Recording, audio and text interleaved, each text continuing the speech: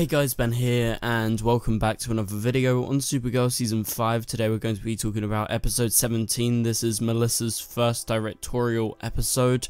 So this episode was really good. It might be one of my favorites of the season, I think just after the 100th episode. I'll talk about why later in the video, but I really like this episode. So if you do go on to enjoy the video, please be sure to leave a like and a comment, and subscribe if you're new so you don't miss any DCTV videos later this year.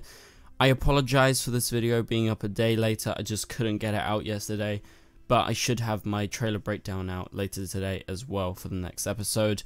Anyway, so this is us nearing towards the end of the season. We've got 2 more episodes. We've got 18 and 19. 19's the finale.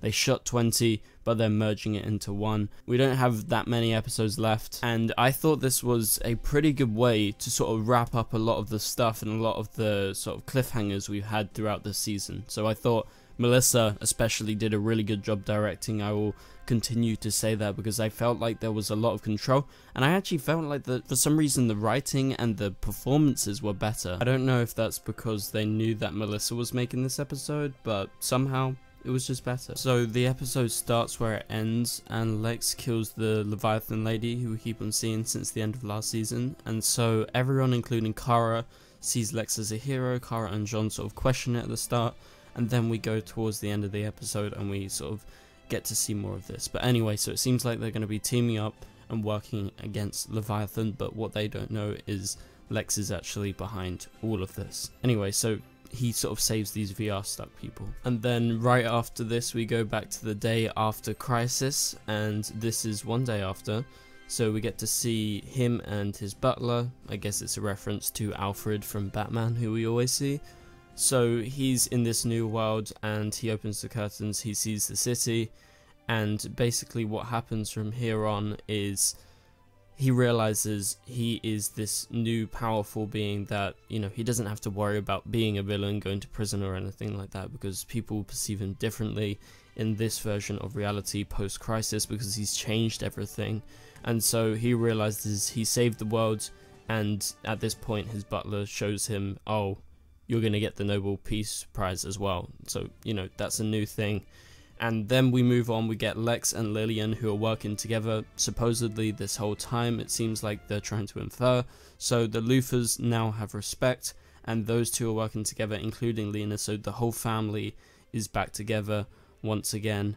And then additionally, he finds out who's working with Leviathan through the Legion ship, and then we see Eve fighting a guy in the toilet, and it turns out obviously Eve in this reality doesn't actually know much about Lex, and she is basically recruited by Lex in this episode, you know, back in the past. And then we keep on time jumping until we get towards the present day, where we started the episode and where we end it as well.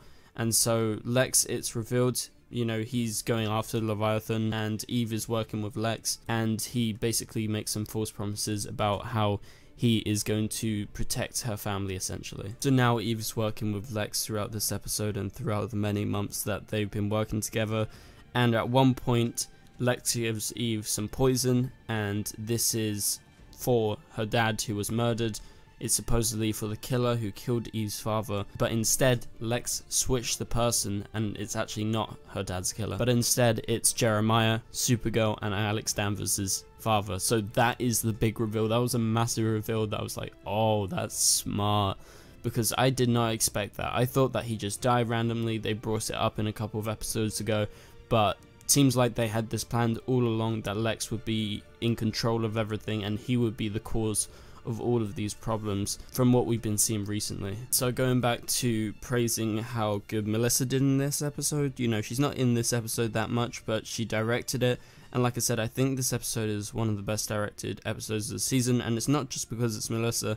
I don't know, it just feels more filmic, it feels more controlled essentially, and there's some great music choices in this episode where you get this montage as Lex goes around the world. Yeah, the CGI, the green screen isn't the best, but you can forgive that because it's a great little montage where, you know, he travels around the world, you have this music, and it basically works very well as like a piece of, you know, film moving forward in time. But anyway, then we go on, and after this montage, Lex realizes that Lena is going to talk to Kara, and he spies on her, and Lena apologizes to Kara about what she's done, and she's, you know, very sorry about her father essentially, and that is something that Lex didn't predict would happen, so he's a bit annoyed.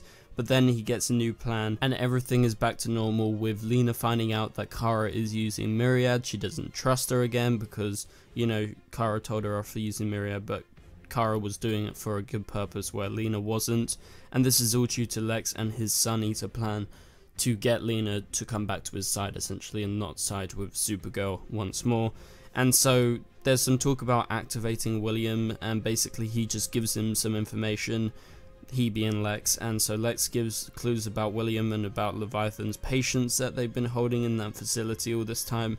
And so Lex shows Gemma via Eve, who is spying on them through like this sort of camera, and then also they can hear into it, so some sort of, I guess, like advanced technology to do with obsidian is what is used. And so Gemma sees that they're onto Leviathan, and so her real name is like Gamine, but they call her Gemma, you know, like her human name. And so it's revealed that they caused the Black Plague, they caused Pompeii, and then now this. So it's a lot more to do with Gemma in this episode, and I'm very, very happy with what they did, because now I sort of understand her as more of a threat, especially towards the end of the episode, because before she's just been like this kind of spokesperson for Leviathan. We've not really seen that much from her, apart from being around being like, yeah, you can do this, yeah, you can't do that, blah blah blah, and that's about it.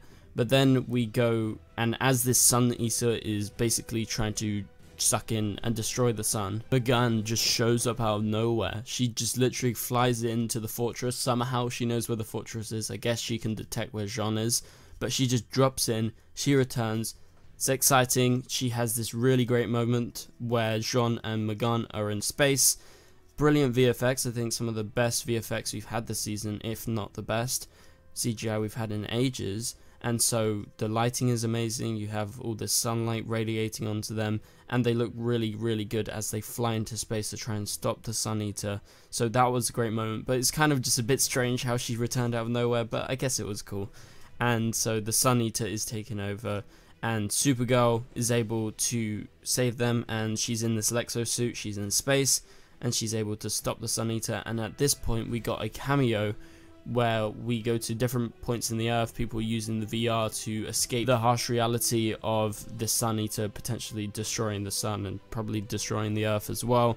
And at this point you get a cameo from Jason Mewes, aka Jay from Jay and Silent Bob. He is Kevin Smith's best friend, and he's Melissa's really good friend, so that put a smile on my face. I really enjoyed that, and you know, it was just completely random. He was just like a really small like farmer character who just popped up for one scene, but it was great to see him included in a Supergirl episode finally, because he was in a Flash episode which Kevin Smith directed like a couple of years ago, but it's nice to see him actually in Supergirl because he's friends with Melissa, so this makes total sense with her directing and him actually being in this episode as a little cameo. And so then after that we go back to the present and we see Lex, Kara and Jean.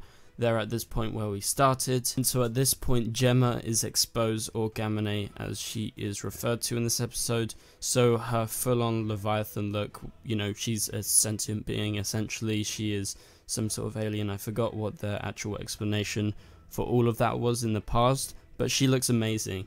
It's really, really cool, and I think the look is very distinct. It looks very evil, and she has these lightning powers. And I'm just excited to see more of that because, you know, I think she's been very bland so far, and this is the most exciting thing we've had from her. So, you know, this was a great sort of reveal of powers because it was out of nowhere and she grabbed Lex via her lightning. And so Lex finally gets around to her once again, and basically she goes off and they plan to kill Supergirl. This is how the episode ends. And so Gemma says we will not fail. Essentially, she's going after Supergirl next episode is what I got the gist from, and I believe the synopsis for next episode hinted this as well, that Supergirl would be facing off against Leviathan, and I think she's going to team up with Rama Khan. I don't think Rama Khan's that interesting, but I'm interested in Gemma as of right now. So Gemma will not fail and she will try and kill Supergirl, so we'll have to wait and see what happens with that. And then towards the end, right at the end, Eve basically gets the whole truth laid out to her about Lex. So Lex reveals that he will not be with her, and he wants to be away from her because, you know, she's a distraction. He just wants her to work for him because she's very smart and everything like that.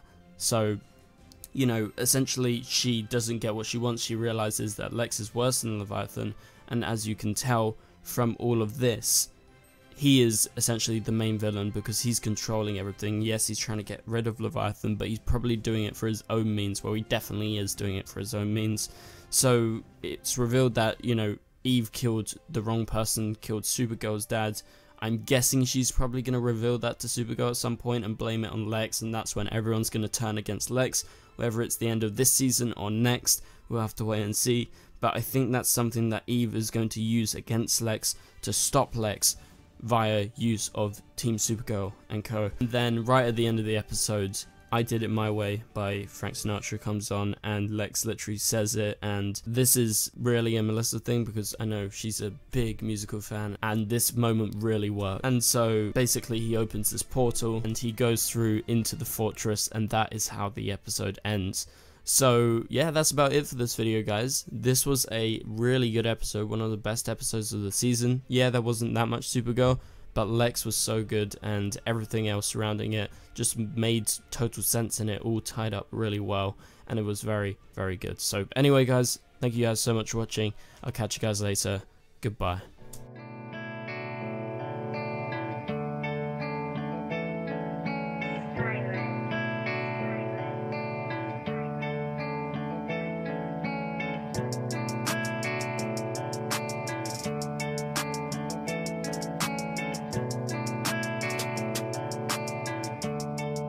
I see red.